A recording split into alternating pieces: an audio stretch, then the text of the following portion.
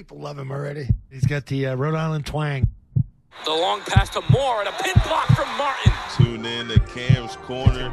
He's going to make it here. Draws the foul for another Rhode Island and one. Podcast. His own podcast. It's good off the backboard and in. Trying to break.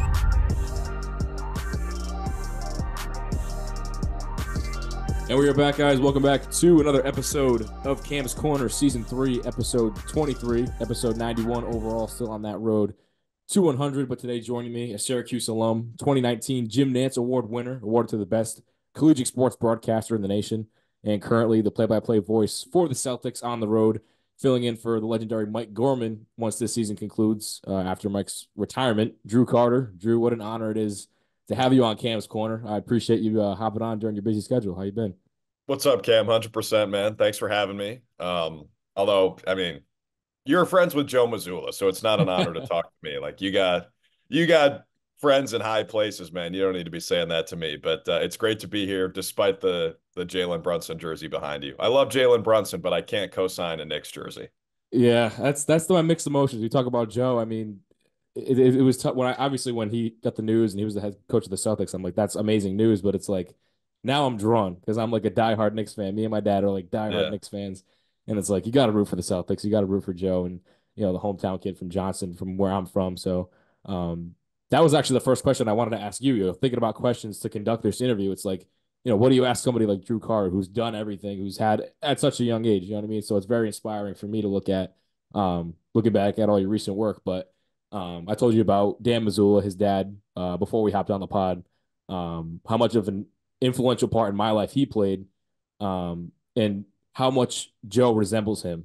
So I wanted to ask you firsthand, when you first got on the job, we'll backtrack and talk about your entire journey, but your first initial thoughts of Joe.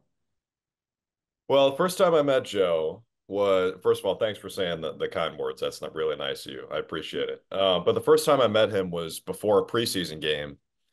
I think it was our opener. We might have been playing the Knicks, actually. So I know Cam was at home watching that game with his pom-poms out, orange and blue, for New York to win, even though it was just preseason. He was stoked. And Scal, and of course, calling games for a team on the local show, like the relationship with a coach is pretty important. And I didn't know what to expect, really, because, of course, I'm a huge NBA fan, so I followed the Celtics, and I knew the whole situation with Joe taking over, and it seemed like it was, obviously rushed right before the season, and then they were great at the start, and then I thought Joe got a lot of, unwarranted hate throughout the season because people just didn't know who he was, and he came from the backbench of the coaching staff. So I didn't really know what to expect. I did know that he's pretty, guarded with the media, and I think it makes sense because, and he's talked about this, where if you go from, being from the second row of the coaching staff where nobody knows who you are. You could probably walk into a grocery store in Boston and, a Celtics diehard might recognize you and stop you and want to talk. But for the most part, nobody cares what you say. And then you go to the head coach of the Boston effing Celtics, holy smokes. And so I don't really blame him for kind of, putting his walls up in that first year. But, I'd seen some stuff he had said about maybe opening up a little bit more this year. So again, I didn't really know what to expect, but before the first preseason game. So, for those who don't know, coaches do a pregame press conference every game, even in the preseason. And so Brian Scalabrine, who's my partner on Celtics games, was like, let's go meet Joe. So we kind of hung out, listened to his press conference. And afterwards, Scal walked up to him and introduced me. And I guess that was in early October. And my first impression was this guy seems pretty intense. Obviously that was an hour and 15 minutes or an hour and a half before a game, again, even in the preseason, but he was pretty locked in. And I would say that impression hasn't changed. I think Joe Mazzulla is a pretty intense guy. And the more I've gotten to know him, I feel like the more I sort of understand how he approaches life. And I feel like it's not like we're best friends or anything. We haven't even known each other for a year, but I feel like I'm starting to understand that Joe Mazzulla is a fiery guy, a competitive guy, and at times a combative guy. And I think that's how he's gotten to where he is at such a young age. Perfect timing, right? I mean, he just tried to contest, who was it, Royce O'Neal from Phoenix. He Royce jumped out. O'Neal. Hey, look, man, can't let him feel good about himself going back to the huddle. Isn't it funny, Cam, how that became like the biggest story from the game? Scal talks about this all the time, and it's like it's not like that's something the Suns did on purpose. But anytime you blow somebody out, it's like if there's anything else that happens in the game, that's going to be the main talking point. So that's why you see, like, we challenged a call against Toronto. This was in November in the in-season tournament. We challenged a call up like 30 points. And so, of course, Dennis Schroeder and all the Raptors are like, that's so disrespectful. I'm so pissed. I'm so angry. Ask me about that in the post game. So no one had to talk about the fact that they got their asses handed to them. So like the Celtics kill the Suns. What are they talking about on Inside the NBA? Oh, Joe Mazzulla, why is he contesting that shot? Like, come on, it's not that big of a deal. It's an attention grabber. Like something like as little as that goes viral on every single account. Like, I mean, I follow like NBC Sports Boston, and I see like the post game stuff from Joe and things like that. Unless he says something like outlandish or if like something like that happens, it's like on blast. And which I get. That's why they do it. It's for the views and things like that. But like I said from the start, like that's like the way he speaks is like I just see his dad, like, and I can hear his dad.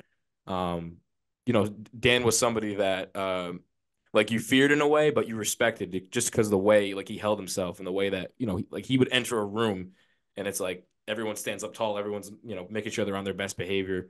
Even practice was, you know, definitely eye-opening like that. But I always wanted to see like what it was like from like Joe's perspective when he first started. And I talked with his former high school coach, Jamal Gomes at Bishop Hendricken in Rhode Island. And he was at his first ever practice. He calls him up. He's like, Coach, you want to come to my first practice? And Jamal's like taken away by it.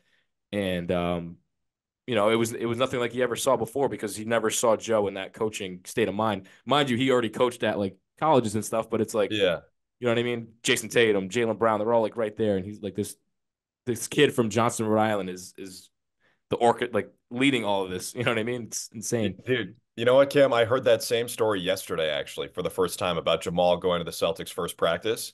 I think the cool thing about Joe, and you tell me if Dan was like this as well, but the cool thing about Joe is I feel like he is an old school throwback in terms of how intense he is and maybe how he motivates the guys, which again, we don't really see because like the intense parts of practice and maybe shoot around if there are, we don't really see that. But to me, he strikes me as that type of guy. But he's also new school in terms of, you know, statistics, right? We talk about Mazzulla ball. Like, we take a ton of threes, most in the NBA for the second year in a row, which, like, it's not analytics to say three is more than two, but you tend to see teams that are more forward-thinking shoot more threes because it's a more efficient shot. And Joe talks about that all the time. It's not that they want to chuck threes all the time. It's just that it's the fact that sometimes, and most of the time, actually, the three is a more efficient shot than the two. And then if you listen to him really talk the game, I mean, JJ Redick said it on a broadcast, but the guy is a basketball sicko. I feel like he exists in both worlds. Like, he's a relic in terms of how he motivates guys. He's like a hard ass, but he also loves the numbers and loves like dialing up plays that people haven't seen before. I think he's a fascinating dude and a fascinating coach. But what I heard about that first practice is that at a certain point, Joe kept asking Jamal, like, what do you think? Like, it's my first practice. Like, how am I doing? And Jamal's like, I don't even know the language you guys are speaking. Like this, I haven't heard a lot of the stuff you guys are saying because it is pretty new school. And I feel like in basketball, there's a tendency to think like, hey, it's 5-on-5. It's a lot of 1-on-1. Like, just get your best player the ball and get out of the way. Not the case. Like, if you talk hoops with guys like Joe Mazzulla, you understand how complicated it is. Yeah, like you said, it's like a whole nother world when you talk to somebody like him. And hearing that story for the first time from Jamal was when I was conducting that documentary on his dad, and I heard that for the first time, and I'm like, this has to be incorporated in this somehow. This isn't. I've never heard of this. He's probably told this story before because I think that was like some kind of feature on something once Joe like got the head coaching gig, and I know they showed Dan on TV before, like a picture of him, so I know he's always talking about him, and it's pretty cool. Like it's a full circle kind of thing, but that's cool that your first experience with him was like that, and you know it hasn't changed. That's somebody like his dad, never changed. Was always the same kind of guy, always level headed, and you always respected him. But 100%. I really like the guy. I love his wife, Kamei. Kamei is super. She's delightful. It's kind of funny because you rarely see Joe Mazzulla smile, at least in front of a camera. But then Kamei is like totally the opposite. So I think that's probably why that works. But Joe, I mean, I do the one-on-one interview with him before the road games, and I'll just be honest, like sometimes it's challenging because we don't have that much time. Like probably have 2 minutes for that segment because we got to get to the actual game and we have a lot of commercials to play before. And sometimes it's tough because, you know, he wants to talk about the game and really nothing else. And to me, sometimes that's frustrating because, like we talked about, I think he's an interesting dude, and there are things that we talk about off camera that I love to ask him about on camera to give the fans more of a full picture of Joe Mazzulla as a guy beyond what we just see in the games and in the press conferences. But he likes to keep that to himself, which I respect. And we have conversations basically before every interview we do about like, hey, what do you want to talk about? What do you not want to talk about? Like, for example, the last one we did was Selection Sunday. And we've talked about a little bit about, the college basketball he watches and doesn't watch. And of course, he played at West Virginia and he's from Rhode Island. So I kind of wanted to ask him about Selection Sunday. And he was like, let's not talk about that. Let's talk about the game. Yeah. Because he wants to keep the main thing. But the problem is when you don't have a lot of time, it's not like you're going to really get anywhere in that. Like we're not going to diagram how to defend the Wizards pick and roll in 2 minutes, right? So sometimes that's tough, but I feel like we're getting there. And the great thing, Cam, is I hope that Joe and I are both with the Celtics for decades, truly. Yeah, that'd be very cool to see. And like I told you, April 11th. I mean, of course, sad to see that I'm a Knicks fan, but I will be at that game. I really want to see you guys in We're person. playing the Knicks that day. No, I I can't know. talk to you. I I know. can't talk to you, April. See that this is the thing. I'll end off on this with the Joe note, and then we'll get into everything. But um, I've said this on a few podcasts. Me and my dad, diehard Knicks fans, right? Um, every game that we go to that's away, that's not in MSG, he's like, you got to wear all black. You can't wear a Knicks jersey. You can't wear a Knicks hoodie. Just wear all black. And I'm like, why? Like, you got to enjoy. Like, you can enjoy the game. Just don't wear any Knicks stuff. You don't want to get heckled. Especially in Boston. That's like the worst place to wear any Knicks things. Yeah. And the overtime game, was it like a year? I think it was last year. It was the overtime game, and the Knicks ended up winning. But like that was like probably like the best sports environment I've ever been in, like the loudest environment I've ever been in. And like there's three Knicks fans behind me, so I'm like, I'm giving them high fives. I don't care. Like I gotta embrace it. But I like that. Wear I'm it gonna, proudly. yeah, I'm gonna be torn that day for sure. Come the end of the season, but A now great let's get win into for your you. boys last night. Miles McBride, Oh 46 minutes. He's a tough as shit. Sorry if I can't no, sprout. it's He's a okay. tough as shit guard from West Virginia, undersized. Sounds like Joe Mazzulla. Yeah, I mean, looking right into a mirror, Joe was a Yeah. pest. Looking at some of his highlights, um, but you're the guest of the hour, so we'll get into some of your things. So from Minnesota, you expressed how big of a Minnesota sports fan you were as a kid. On Celtics Talk with Chris Forsberg, I watched that interview, and Chris was somebody I met over last summer working with the local news in Rhode Island, and pretty cool to go to some Celtics events. I was at Jaylen Brown's like contract signing when they signed KP, so that was really cool to talk with people like him, Abby Chin, another one. Just great people overall. But again, you had that podcast with him on Celtics Talk, talking about your broadcasting journey, but just talk about Minnesota in general, what it was like growing up there and your passion for sports. Like, when did that spark? Yeah. So when I was really young, obviously, I was like a lot of kids who probably thought I would play in the NBA one day. Like if they always ask you like, what do you want to be when you grow up? And for me, it was always a basketball player. I'm sure at time, like during football season, it was a professional football player, but hoops was always my favorite sport growing up, which was weird because, being from Minnesota, like that's a state of hockey. Most kids say hockey's their favorite sport and they play hockey and play pond hockey, which is like easy because every body of water is frozen for like 8 months of the year. So it's hockey and skiing. That's what kids do in Minnesota. But for me, and I guess this was sort of foreshadowing what I would ultimately end up doing, I realize now I love football, basketball, and baseball because that's what they talked about on SportsCenter. And I would always watch SportsCenter as a kid. And I don't know if you did, Kim. Did you ever watch SportsCenter growing up? A little bit, like here and there. Like middle school is when I got like locked in with it, but here and there as a kid, yeah. So I feel like my generation, and I'm way older than you are, so maybe this checks out.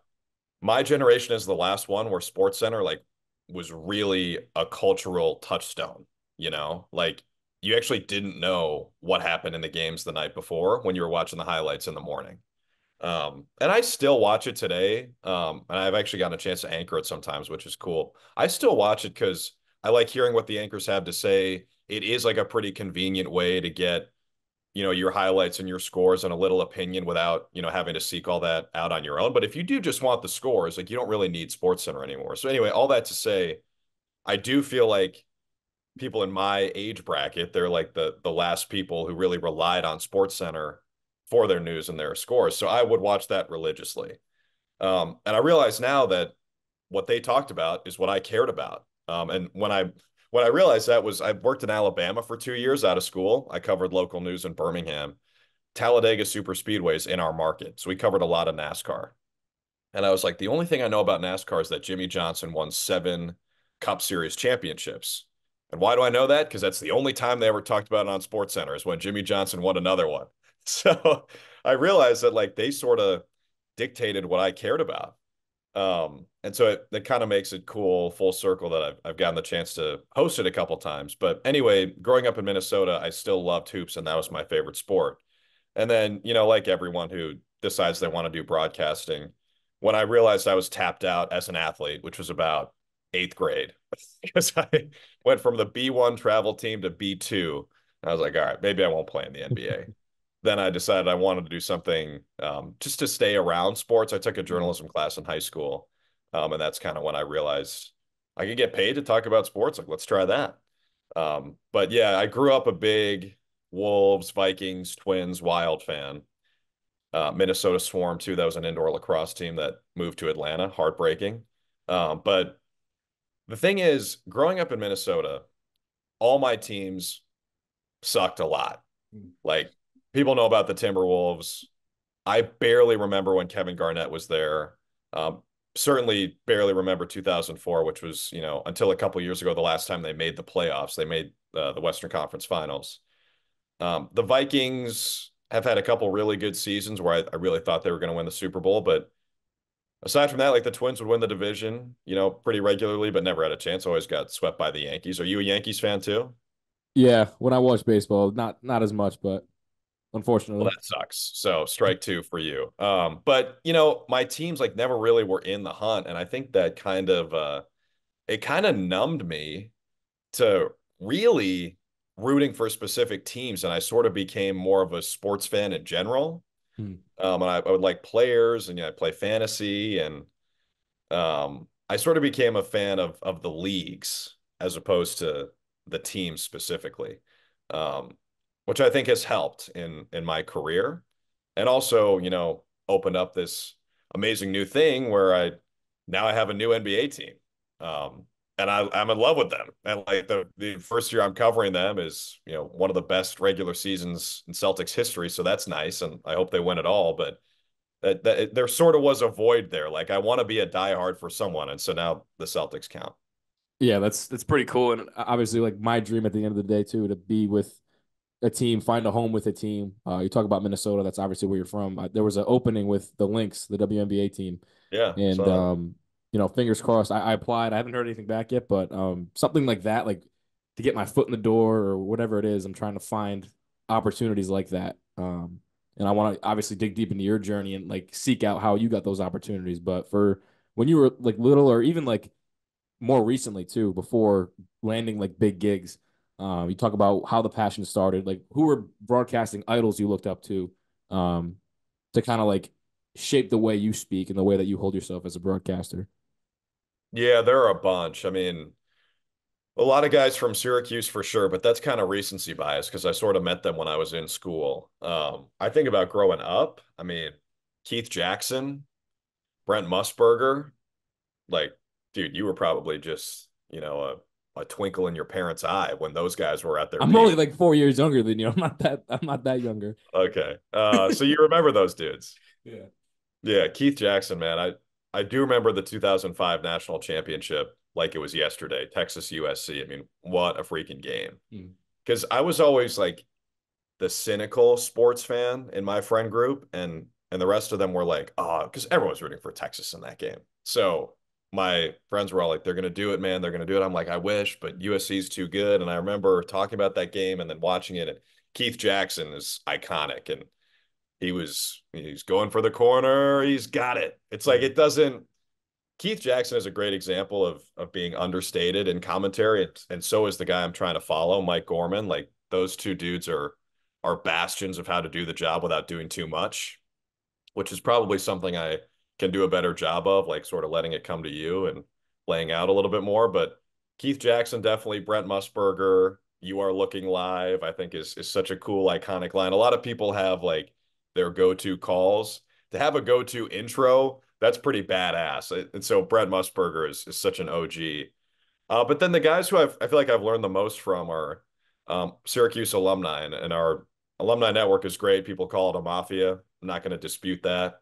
Jason Benetti was like the guy who really convinced me to try play-by-play in the first place. He was with the White Sox for a long time. Now he's with the Tigers. I used to be at ESPN. Now he's with Fox.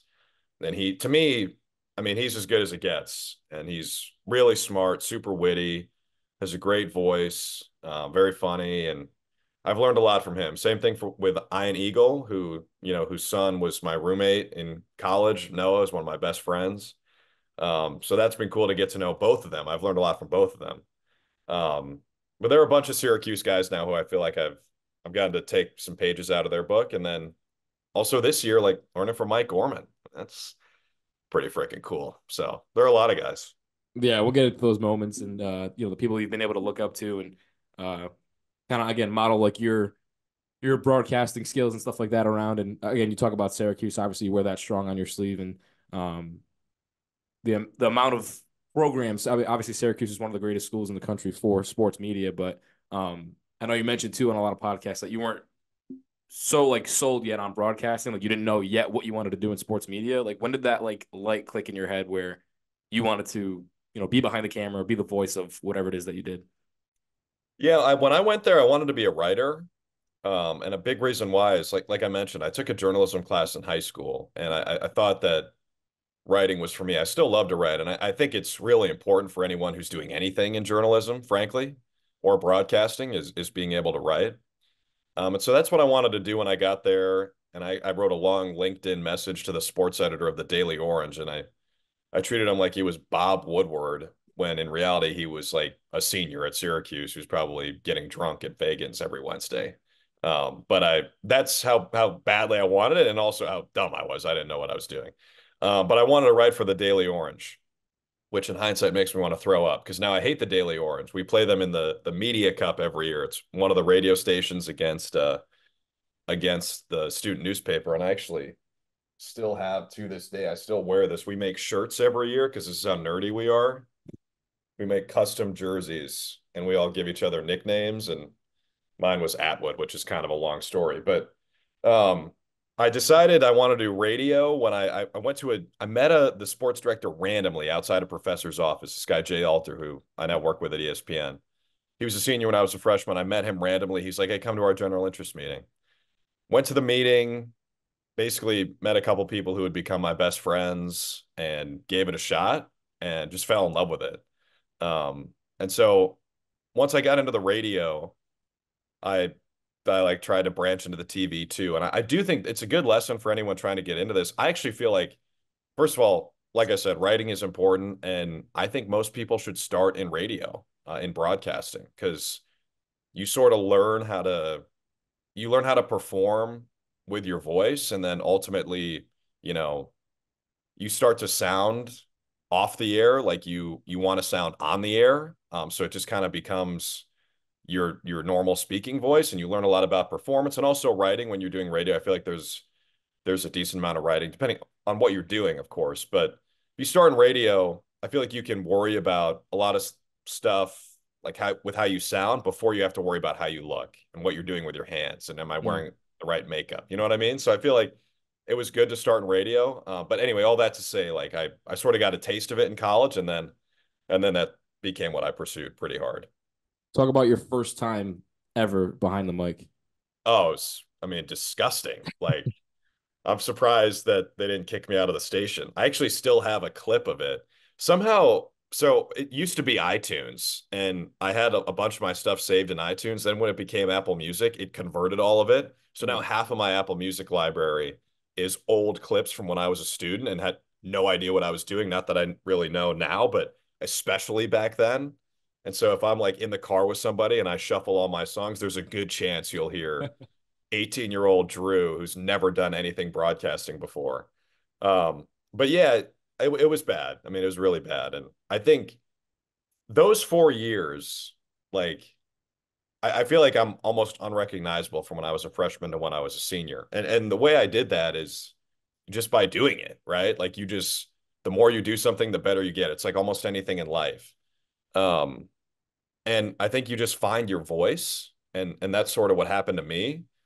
And people always ask me about the process at Syracuse because it does pump out so many broadcasters. And to me, the great thing about Syracuse is it gives you every chance to find your own voice.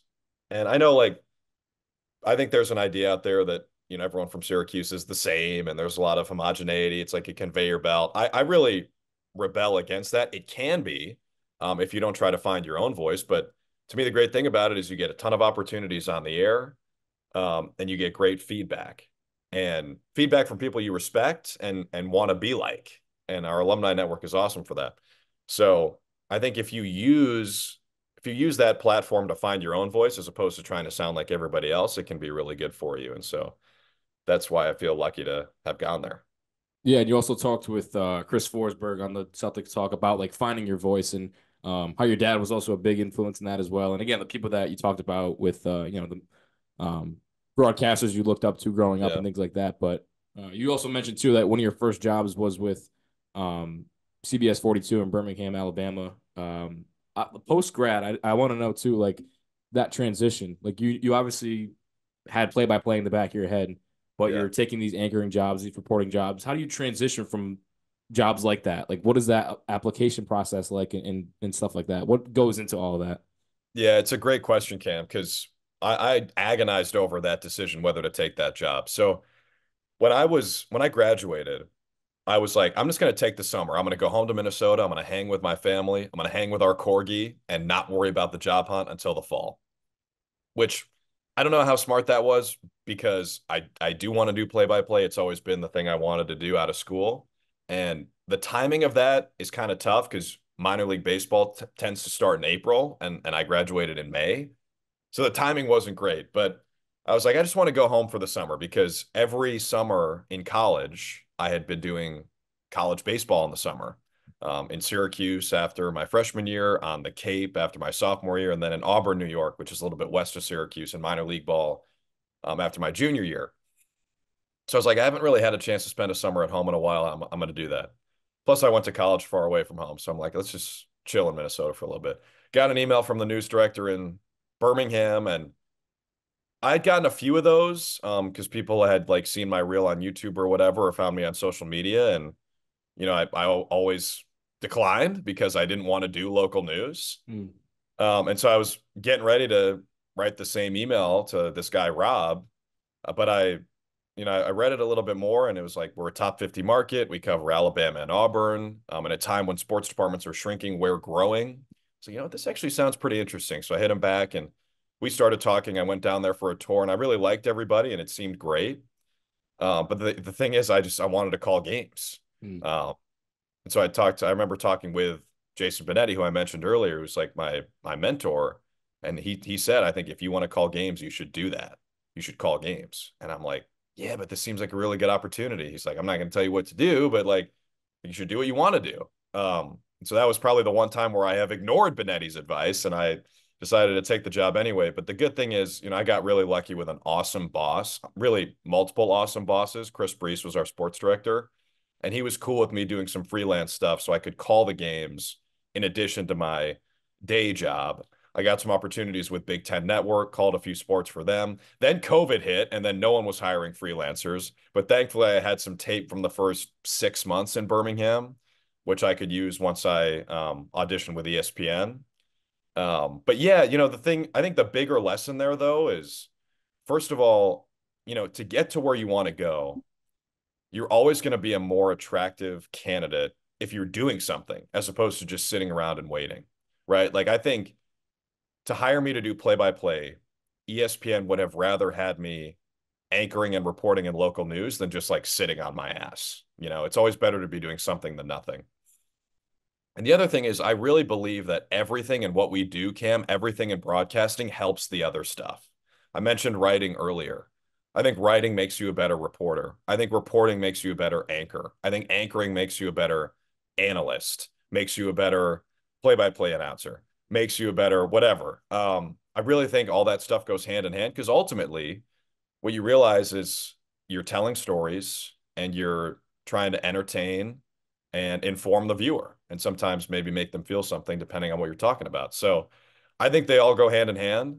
And that I really that affirmed my belief in that when I was doing the anchoring and reporting. I feel like it made me a better announcer. Yeah, with tackling, doing play-by-play for the Big Ten, again, also with, the job you had with CBS 42 in Alabama, shortly after that, your first big break with ESPN, like you talked about. How do you go about making these connections and reaching out to people in order to get your name, on these people's radars for these major opportunities, like, the one the one you've received now with the Celtics, and of course, like, in the past too. Well, I'm super lucky. And that's kind of the common thread of my career is I feel like wicked lucky at all times, even going back to when I got into Syracuse. But because of Syracuse, I have known this guy, Kevin Belby, for a long time. And Belby's my agent. And so we started working together right after college. It was kind of funny.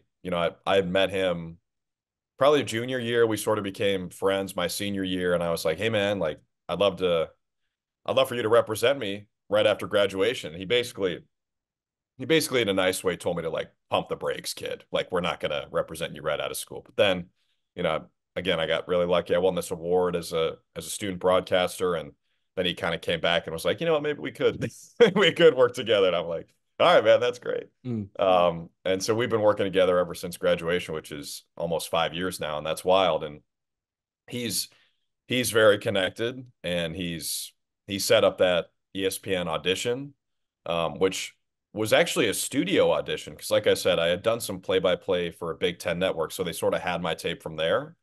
When they knew that was my main thing, I think they brought me in to the studio in Charlotte to do like an SEC network run-through show because they wanted to see if I could operate in that environment without basically shitting all over myself. Like I was sitting next to Roman Harper, legendary Alabama safety who played in the NFL for a long time. And I was trying to go from Market 45 to ESPN. And so could I handle that? And luckily the audition went super well. Roman was great. The guy producer was great. And I think they looked at me as someone who could potentially fill multiple roles for them, like a utility guy, like do the play-by-play is my main thing. But I was like, hey guys, I'm going to move to Connecticut, whether you want me to or not. And I'd love to get some reps in the studio. And I think, like, let's just be honest, I'm a pretty unremarkable dude, like on the surface. Like I'm a white guy who wants to talk about sports. There are a lot of us, right? And so I think for ESPN, the fact that I could do multiple things for them was where I could maybe provide value. And so I think that's another big lesson is like the more things you can do, obviously the more attractive you're going to be as a potential hire. So post grad, graduation, you go back home, you get the job in Alabama. We talked about the connections that you were made, the agent that you had, and the people that helped you get that first job right out of school. As far as, again, like reaching out, like as far as like applications go and things like that, what's your process? What was your process like after school? Like what was your mindset like at that time?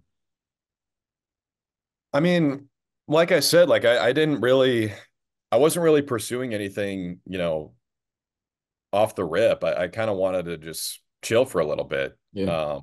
But I got really lucky because, someone found me. But I do think it's important to, put your best foot forward, like online, obviously. I mean, nowadays, like I feel like it's just so different from how it used to be. I don't know, 20 years ago. 20 years ago, it might be too recent. Let's say 30. 30 years ago, you probably write a letter, like a cover letter would be an actual letter. You might handwrite or pop that bad boy out of a printer and mail it with a tape, like a physical tape, not a reel you'd put on YouTube. and you probably have to apply that way. It's just not like that anymore, which is nice. And I mean, that's also, it goes hand in hand with how the industry has changed. Like you can make a living on social media and YouTube now, which is just way different. And I think I try to embrace that with that's one of the reasons I really wasn't sweating it when I left college. I mean, easy to say in hindsight, I probably was a little bit stressed, and I think it's a normal feeling. But for me, I was thinking like it's going to work out. I'm going to get a good job, and I'm lucky to be able to go home and stay with my family for a little bit. But I also think it's not as linear as it used to be. Like at least this was kind of how I looked at it at Syracuse. Is like, well, if you want to be an anchor or a reporter or a host, you're going to go in local news. And then if you want to do play-by-play, you're going to go minor league baseball. And like there are two paths. And I think what's great about the industry now is it's just not that simple. You can do like gambling online. You can make TikToks, you can do local news and call games. Like people have sort of broken the mold. So I think that was the nice thing is like you don't have to give up one to do the other. But I mean, ultimately, Cam, like I'm probably a bad person to ask that question because I just got super lucky really at every step of the way.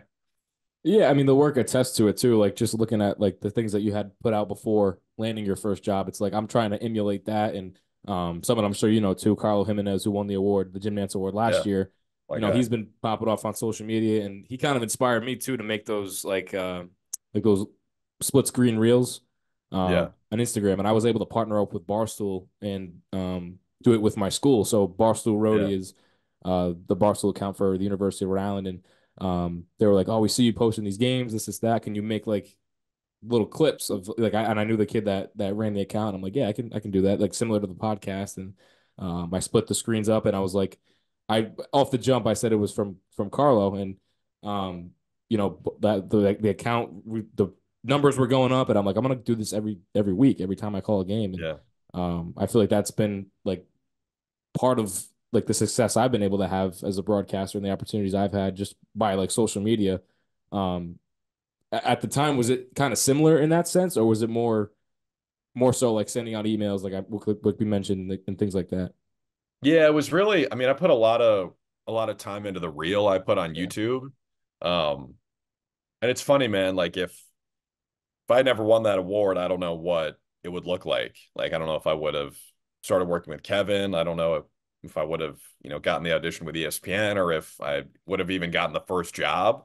But for me, it was putting the effort in on the reel on YouTube, which is kind of, again, why I feel a little talking to you. Like you're talking about TikTok and Instagram. I'm like, YouTube was the social media of my day, which Yeah. obviously is, like we had all that stuff. But to me, I didn't really post that much on like Twitter or Instagram. And I think the one thing about Syracuse that I don't really like looking back on it is there are so many people there who want to do it, and it does feel competitive, even when it's a healthy competition, which I feel like we had in my grade. And Noah was a big reason why for that, because he was just so mature, kind of leading everybody.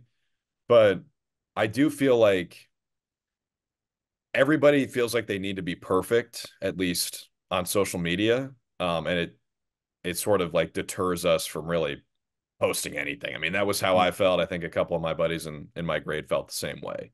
Um, it was like we didn't have a chance to be dipshit kids on Twitter and like fire off some takes, which maybe is a good thing. Yeah, right. Should be anything bad in our history, but I do kind of lament that. And I think it's great what you're doing. Like that's smart. That's the best thing you can do. Like not only are you using the opportunities to call games to improve at that, but you're also using it to market yourself. That's really smart. Yeah, and trying to do it in any kind of aspect on social media, like YouTube. I'll put like longer clips up there. Instagram's like the little short clips, things like that. But um, my website, try to incorporate everything in it, so it's that much easier for people to view. Which has been like the Yeah. probably like the top of all the advice that I've been able to get. Like have a website portfolio, have all that stuff out there. But Yeah. for you Because you again, never know who's going to find it, right? yeah, There's no exactly. downside. For sure. And like we talk about the ESPN opportunity you had, really put you on the map as far as like, like your biggest, like one of like the biggest breaks you had throughout your career. And again, the Toy Story game you talk about a lot in the podcast that you've been on. back in October, back in London for the Falcons and the Jaguars, and I'm sure a ton of other games in college and stuff like that throughout all sports. But we talk about like the highlights. How about like the lows? Like, what's a game that you can remember that wasn't your best game, but helped you like fight through a tough time and stuff like that throughout your career? Yeah, that's a good question. Recently we had a game at Kansas, Allen Fieldhouse, which, if you talk to real ball knowers in college hoops, they'll tell you that Allen Fieldhouse is like consensus the best place to watch a game. It's sick and it lives up to the hype. They played BYU. They actually lost. It was the first time they'd lost at the Fog in over a year. They were also leading at halftime. They'd won like 71 straight at home when leading at halftime. So BYU went in there and basically shocked the world. And because I'm following more so NBA this year, I haven't been able to watch a ton of college hoops. So I know I'm filling out my bracket right now with my heart over my head. So I have BYU in the Final Four. Because like when I saw them, they beat Kansas at the Fog, which was sick. I do think they're going to do well in the tournament. And so that was an awesome game to call, but we had like major technical difficulties the entire game. Our audio was cutting out randomly, and I would say, a third of the game you couldn't even hear us, and you couldn't hear the natural sound either. And we were pretty pissed. I try not to get mad in those situations because I know the people behind the scenes are trying to fix it. It's not like they're like throwing their hands up like, oh well, fuck it, it doesn't matter. So I would get mad if that were the case, but I knew people were trying to fix it. So it's not worth getting angry, but we were frustrated because that was a great game and a great place that just deserved better. And it was also hard to call the game. I'm with Debbie Antonelli, who just went into the Hall of Fame for broadcasting. She's a legend. And we can't even hear each other for some of the time because when the audio goes out, it goes out in our headsets too. It's like every time I open my mouth to say something, I'm not sure if it's going to go on the air. That sucked. So that was really frustrating. And I wasn't sure how well we did based on that. So I was frustrated with that, but I think it goes back to controlling what you can control. And also, I would say having the emotional intelligence, which I'm not saying, I'm the best at, but I just don't really respect when people freak out over technical difficulties and like yell at, producers and APs and audio guys, et cetera, because first of all, they're working harder than we are. They're the people who are more important than we are, because if you can't see the game or hear the game, then nobody cares what we have to say. And also, I find that going apeshit about stuff like that is actually counterproductive. And so if you can, control your frustration and be patient and ask what you can do to help, that's the best way to handle it. There have been a couple times during the Celtics season where I've been pretty discouraged. Mike Gorman, following him is hard. Like, it's a lot of pressure. And I know how people feel about Mike. He's been here for 43 years and he's earned his flowers. And I'm really glad he's getting them. And he's been awesome to me. And I know that, people are going to be uncomfortable with the change because there's a comfort level with Mike for a lot of fans. Like, they've never known another Celtics announcer. So I came in understanding that not everybody would like co-sign me being the new Celtics announcer. But there are still times where it's like, man, you see like a tweet or something, or, some hack from Barstool, like saying that I suck or whatever. And that's just tough, like it's a natural human emotion to want to be liked. And then, there's a chance that can make you kind of question what you're doing. Like, am I the guy for this? Have some imposter syndrome? And do I need to change the way I'm doing the job? And ultimately, I find that you can't worry about that. What we do, Cam, especially like in this situation, calling games for a team that's had legendary announcers and being the new guy, I find that it's a little bit like being in politics. Like, you can't make everybody happy. Some people will say you talk too much. Some say you don't talk enough. Some people will say, I think you guys are hilarious. Some people will say, can you shut the fuck up and just talk about the game? Like, it's really hard to please everybody. And I find that ultimately the people whose opinions I really value are the people who I would ask for advice anyway. So my boss, our producer, our director, Scal, Abby, my mentors, I try not to take criticism from people who I wouldn't take advice from. And then the last thing is the first game I ever called at ESPN was an ACC network college football game at Wake Forest. And there was a kickoff return for a touchdown that I totally botched because I was looking down at my board and I was trying to find a note about like the kickoff specialist or something. And I missed the fact that the guy was running down the sideline for a touchdown. I think it was Jasir Taylor who ended up playing in the NFL. And I was just so angry. And I blew the call, and I learned two things because I was so mad I like spiked my pen in the booth and like basically made an ass out of myself. It's like, first of all, if you mess something up, like let's go get them next time. That's a 3.5 hour broadcast. Like there are plenty of chances to fix that. And then the other thing was, if you're looking down for even a split second, you can miss something. So the more you can remember what you write down in your notes and have it ready to go without having to look down at it, the better. You can look down at that stuff during a break or a timeout, but when the ball is live, like you got to be watching it, which sounds like the most basic advice ever, but I messed up in that moment, and I've remembered that, 2.5 years later, and especially in the NBA where stuff moves fast, and some like every night you'll see something you've never seen before. These guys are freak shows. It's important to be watching the game you're calling at all times. Yeah, and throughout all that adversity too, like I mean, you're in this spot for a reason that you're in right now with the Celtics, and again, we talked about like those games that didn't go your way or weren't, traditional to the way that you're used to broadcasting, but it led you to this point with the Celtics, all that stuff and all that adversity throughout your journey. Just run me through that process of getting that gig with the Celtics. You know what I mean? Like that build up to that anticipation, everything that went into that day and that whatever how long process it was. It's crazy, Cam. It's like, I might have said this on Forsberg's pod, but it's like I would compare that process to like a 3 hour movie where nothing really happens in the first 2 hours and 45 minutes, and then the last 15 are just crazy. And like everything comes to a head at once.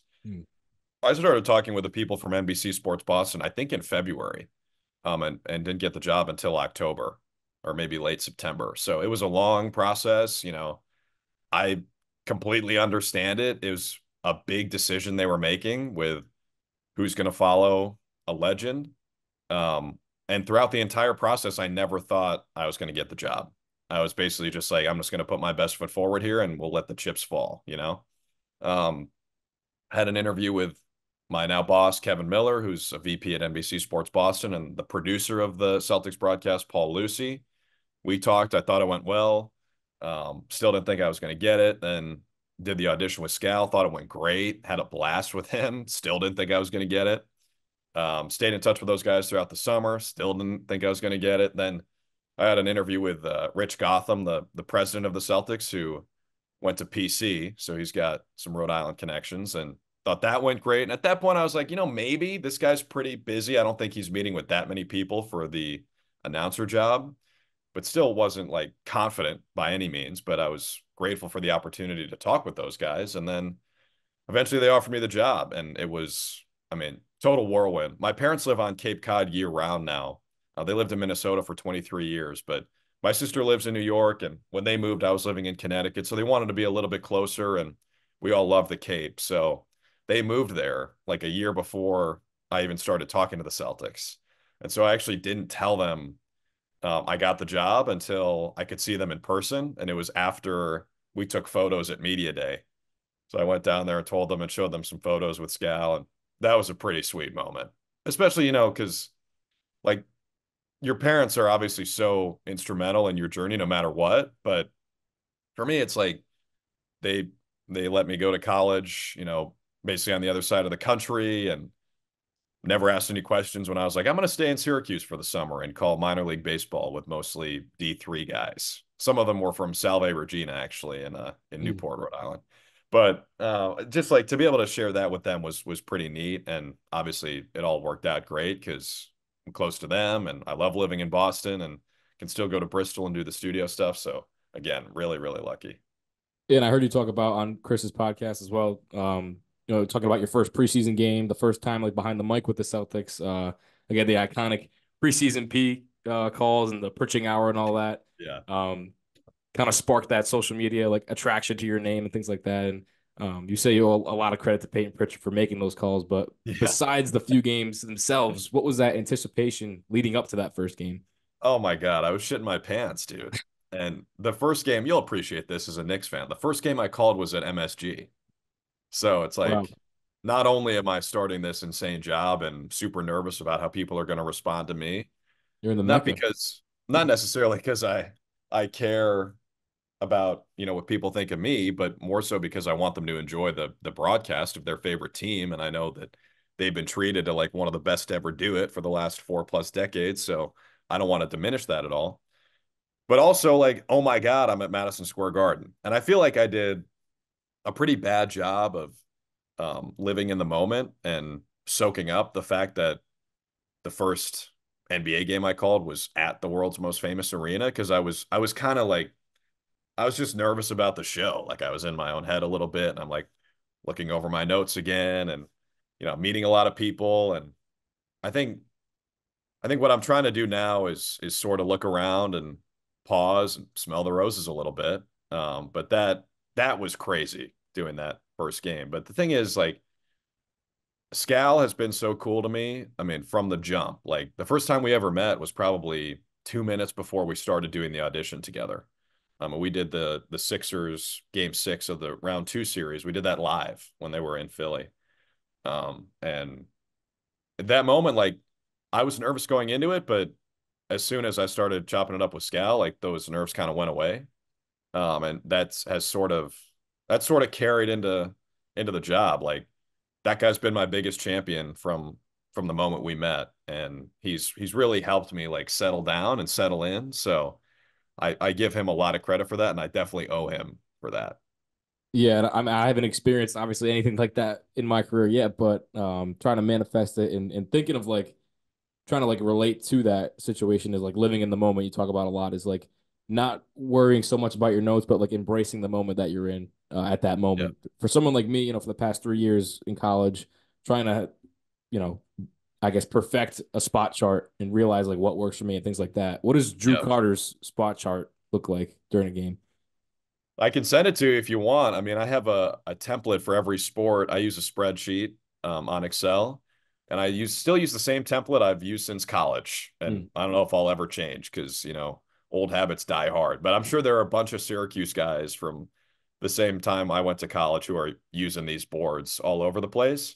But basically, um, I'm a sweat the small stuff guy. Like I love minutia and detail. So every time I put a throwback logo up in the corners, and with the Celtics, I actually will send this to you. I have this great throwback logo. I think it's their first one in team history with the leprechaun who looks almost like mischievous and devious Yeah, and yeah, yeah, you know what I mean? And yeah, it's yeah. like his knees are bent, so it sort of looks like he's sitting. So I kind of have him sitting on one of the lines in the spreadsheet. I think it looks pretty cool. I'm never going to change that. But then I have like, and you probably know what I'm talking about here, like the names and the numbers and the heights and the weights and the hometowns, the age, where they went to school, where they're from, like the nuts and bolts. And then I have the stats in there as well. I keep track of points on my own because I also have their season high and career high kind of marked out in bold and in a different color. So I know if they're approaching it. And then I have team stats too. And I mean, we're all the same in this sense. We're always tinkering. So I like during this season, I added a little row or 2 rows for coaches challenges. So I have the record, and I think Missoula's 31 and 14 at this point, which has got to be one of the best in the NBA. Hmm. But I have that row so I can write down like what the call was, when it happened, and the result. So I know, hey, if they have an extra challenge later in the game. But yeah, it's all about like I know some people handwrite everything because it helps them remember. I do handwrite a lot of stuff on the board, but I also type the things that to me are like the skeleton of the board. But you're always changing it based on what works for you. Yeah, definitely. I've been experimenting with a bunch of boards like throughout the 3 years that I've been broadcasting, and feel like I found one that like works for me. I definitely would love to see the one that you got. That'd be awesome. And Yeah. we go back to like talking about Scal and filling in the role for Mike Gorman. Come next year, you'll be on home and away games, but the whole NBC sports team in general. How much have they influenced you already in this short amount of time that you've been with them, and specifically Mike and Scal in specific? Well, I mean, like I said, everybody's been extremely supportive and Yeah. extremely cool. Mike easily could have been unsure of me, and maybe he is, but he's done a good job of hiding it. But he could have been like, "Who the fuck is this guy?" Like, Mm. I've been doing this almost twice as long as he's been alive. Like, why would they hire him? But I haven't gotten that from him at all. He actually told me that he's kind of happy that they hired someone he didn't know because it gives us a chance to, develop this new friendship, and it's organic now. And um I've really enjoyed getting to know him. And it's cool for me, Cam, because like I'm not from Boston, so I didn't really grow up with the Mike and Tommy show like people around here did. So it's been neat for me to kind of understand the experience and why people feel so strongly about those guys. And I kind of get it now that I've met Mike and hung out with him. To me, what's most impressive about Mike is not even the stuff he does on the air, it's what he does off the air and just how good of a guy he is and how easy it is to hang out with him. Like he's ultra cool, man. He's Mike. He makes it look effortless. So that's been really neat. It's sort of taken some of the edge off with like putting pressure on myself. So it's Mike and Scal and Abby, Paul and Jim, our producer and director, Mina and Eddie and Forsberg and Giles and Mannix in the studio. Like it really has felt like a team environment. It helps that the actual team, the Celtics, are so good. Everybody's just in a better mood. But yeah, those people have been awesome to me. Yeah, and I heard on a Syracuse podcast too that in 2019, before you graduated, you were able to attend the Super Bowl, the Rams versus the Patriots, and you Yeah. mentioned like, you never know who you're going to run into on Radio Row in Vegas, right? And um, obviously somebody like Mike won't be there, but like people of his caliber are there. You know what I mean? So, Yeah. Hang on. No one is of his caliber. right, He's exactly. he's one of one. But legendary Yeah. broadcasters, legendary, radio hosts and things like that.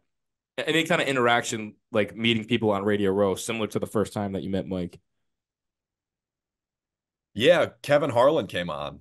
That was pretty neat. We did a show every day for one of our student radio stations, and Kevin Harlan came on, and that was pretty special. What I remember about that is, first of all, he sounds exactly the same in Yeah, person as he does on the air, which I was like, I can't believe that. I still, to this day, I can't believe that because it sounds like I mean, it sounds like he's doing opera. Like yeah, that's how amazing his voice is. But he's a salt of the earth guy too. He was so cool with us. He also, when he was wearing the headset, he was holding his left ear the entire time. And if you ever watch him, like during the run of play, if you can see the he broadcast does that, table, right? a lot of the time he'll Yeah. be doing that. And I don't know why. I've never asked him about it, but I've gotten a chance to see him a couple times after that. Actually, pretty recently in Boston, we went out to dinner with a couple other people from ESPN Radio and TNT, and that was pretty insane. Again, like kind of a pinch me moment. There have been a lot of those this year, but to talk to him when I was a student was really really neat. And then Scott Hansen too, the guy from Red Zone. Mhm. He's a Syracuse guy. He was actually the long snapper on the football team. And he's one of the most intense dudes I've ever met. Like he and Joe Mazzulla would probably get along really well, but they're intense in different ways. Like Scott Hansen makes, I would describe it as extreme eye contact. It feels like he's shooting lasers through your eyes, which makes sense because he looks like Clark Kent kind of. But he's an intense guy, and you can feel why he's the perfect fit to do 7 hours of commercial free football. Although what I wish I would have asked him is, why can't you just go to the bathroom once, dude? Like when the early slate is over, you can go to the bathroom. Maybe that's a bad time because you got to transition people to the late slate, but just tell the control room, hey, for 2 minutes, just take this game full at the start of a drive. I guess they could go three and out really quickly and then he wouldn't be able to do it. But there's got to be a way, Scott. Come on. He's just doing that for theater at this point. Mm. Yeah, you talk about Kevin Harlan. I was able to meet. So for when I worked at the Sports Hub in my sophomore year summer, going into junior year, um, I emailed Sean Grandy, who you obviously know, the voice of the Celtics on the radio, and I had him on the podcast. We talked a little bit, developed a little bit of a relationship, and I met him at that overtime game I talked about when that we saw the Knicks, and Kevin Harlan was there. He was calling the game with Reggie, and Um, just to be able to shake his hand and talk to him for like that quick 20 seconds. I have a video. I'm like looking up at him, like so starstruck, just Yeah. shaking his hand and then obviously talking to Sean. And like those kinds of moments are like super surreal. And I was able to meet Mike Breen too at a Knicks game before. Oh, And, it makes you realize so like, great.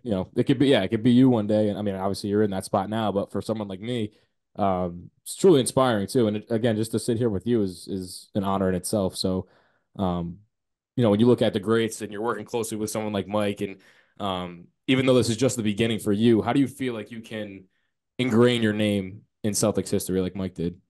I mean, again, there's no one that can do it like Mike, but Wow. something Yeah. like that. When you look back, how do you feel like you could do the same? Man, that's pretty wild. I It's don't know, crazy to like, think about. yeah, I think I guess the answer would be to not force it. And like I said earlier, I think there have been times this year where I probably have forced it, and being the new guy, and you know, it's my first season full time covering the NBA, and I'm covering the best team in the league. So like you see crazy stuff every night. So my reactions are genuine on the air, but sometimes they might be a little much. And I think there are probably times where I could lay out a little bit more and take a page out of Mike's book and maybe just chill out. But I think the more I do it, the more I'll get there. And the ultimately the thing is, Cam, like people remember big moments because of the moment, not because of the call. Like a great call in a great moment goes a long way. But you have to let the moment happen first. You can't force it. Um, so I guess I don't know what the answer to that is. I mean, doing it for a long time would help. Getting people comfortable with Scal and Abby and me as a team, I think would help. But what I try to do is every time we go on the air, try to teach someone something, try to put a smile on someone's face, maybe tell them a story that makes them feel something. I think the more we do that consistently, the more people will get comfortable with us and kind of know what to expect when they turn the TV on. And when people allow you into their living rooms or bedrooms, wherever they're watching the game, I mean, that's a big deal to me. Like that means a lot. And I know that you can't rush a relationship. And what I want to have is a relationship with the fan base. And so I think it's going to take time, but hopefully in time people will feel comfortable with us, and it'll feel natural, and they'll feel like they know us through the TV. And I think that's how a local announcer becomes like Gorman-esque, I guess. But long way to go. Yeah, and this is only year one. There's plenty of years down the road to again like improve and see like how much everything's changed from year one to whatever point it is in time. But Yeah. in this season alone, you've already done a lot of games on the road. Um, Coming up on the last few minutes here, just quick questions like your craziest moment so far behind the mic watching a game. Jaylen Brown dunked on Rudy Gobert and basically deported him to France with that poster. It was sick. And it was early in the game, and it was at Minnesota, which was cool for me to be home. But that was funny because it was like 2 minutes in, and we were in that first TV timeout. I'm like, almost took the headset off. I'm like, well, my work here is done because I felt great about the call, and that play was sick. And then it ended up being a really good game that unfortunately we lost in overtime. But that was probably the craziest one. The thing is, in the NBA, excuse me, in the NBA, you see stuff like that every night. Yeah, and what's been the coolest interaction you've had with players so far? I mean, obviously working with close to um, one of the greatest players in the league in Tatum, and it was the two J's and the whole team in general, the best team in the NBA right now. Like, what has that Yeah. experience been like? I know you mentioned on Chris's podcast that you haven't built relationships with them, and there's a distant part from that. I get that, but anything in general that you think of when you hear that question? Yeah, I mean, well, that was in the preseason. So luckily I've had a chance to get to know a lot of the guys. And I feel like, I'm pretty close with a couple of them.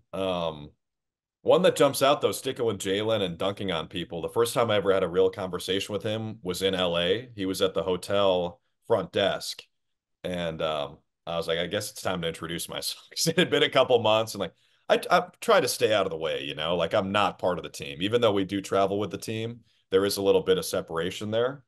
But I did want to, introduce myself and be like, hey, I'm the guy who's like screaming your name on TV if you see the highlights. And he was super cool. And I was like, hey, man, we need a new nickname for you. If you look at Basketball Reference, there's only two things on there. There's JB and Old Man.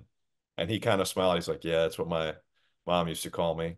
And I was like, we need something. I threw a couple options at him, and it seemed like he got a kick out of them. And I'm like, you pick, man, you tell me. And he's like, get back to me in the new year.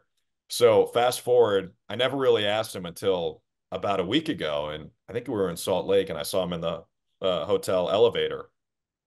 And he told me which one he liked. I haven't gotten a chance to unveil it yet, but it's pretty freaking cool, man. Like, this guy's an all NBA player. Like, he makes $300 million on his deal. Like, and I mean, Jaylen Brown's not a normal guy. I actually think one of the most interesting dudes in the league off the court. But he's super nice. And it's kind of refreshing to see. You don't really know what to expect from guys that famous and that rich, but everyone on the team has been really cool with me, and I think they really enjoy being together. It's a big reason why I think we will win the championship this year.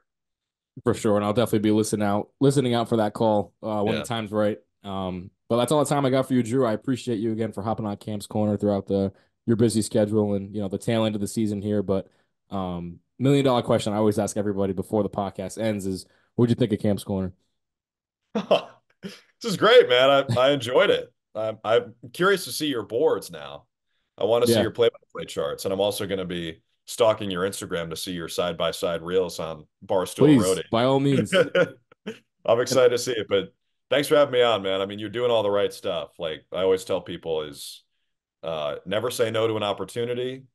Do as much as you possibly can. Do sweat the small stuff. And I mean, I'm stoked to see you kind of carving your own way through the industry now, like doing the podcast and doing the social media stuff. So keep it up, bro. But let's get a Celtics jersey behind you instead of a Knicks jersey. That perfect way to segue into that. Like I told you, April 11th, I'll be at that Knicks game. Hopefully that you're there. I've met Scal a couple of occasions as a fan. Obviously, probably doesn't remember me, but this is probably one of the best jerseys I have in the collection. I don't know if anybody owns one of these. But the funny thing about this is of all the jerseys I could have got during this year, the 75th anniversary of the NBA, it's this one. So I think this is I gotta hang this up somewhere. I don't know where to put it yet, but I'll bring it when I come to that game. But. Yeah, bring it. We'll get it signed for you. That's dope. It kind of is like someone wears a Tingus Pingus jersey to every Celtics home game, which is so funny. Like if you've ever seen that video from when the Knicks drafted him. But that's nice. Those novelty jerseys, they're always good. Bring that to the game. He'll sign it. He'll sign anything. For sure. And again, Drew, like I said, thank you so much for hopping on. At Cam's One Corner, all social media platforms, podcast platforms, YouTube, everything like that. Go check out Drew on all his social media as well. And if you're a Celtics fan, even if you're not, NBC Sports Boston, you'll hear him on the away games. And next year, home and away, which is pretty surreal to say. And I wish you the best of luck. Definitely want to keep in contact. Very happy that we can make this happen. And I'll see you soon. Thanks, Cam. Sounds great, buddy.